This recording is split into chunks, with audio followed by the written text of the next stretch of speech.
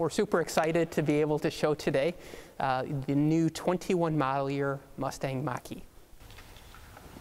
One of the strategies we've had for our electric vehicle portfolio is we want to lean into our iconic products. And you can't get more iconic with Ford than a product like the Mustang. So we really wanted to bring to life, to break through the clutter and leverage a vehicle that can live up to the Mustang brand. It is a full battery electric vehicle with 2 battery packs available on that. Well, these are lithium-ion batteries, so our long-range extended pack can get you up to 300 miles of range. When they first teased this vehicle at the 2018 North American International Auto Show, they ran a teaser video, and they showed lightning bolts, and then it flashed up Mach 1, this classic Mustang badge from the early 1970s. And there was a lot of Mustang fans that were not crazy about that idea of an electric Mustang called Mach 1.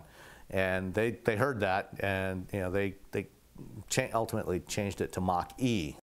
The Mach-E is something completely different. It brings in some of these classic Mustang design cues, the tri-bar tail lights, the signature headlights, kind of the fastback profile, and takes it in a completely new direction.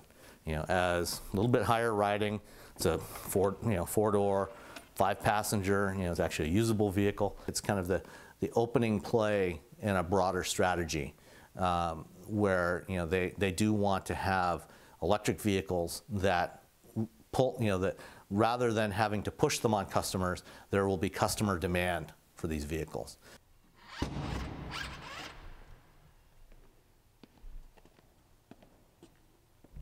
We are going to be going into production about a year from today, a little bit less, so this is one of our early prototypes.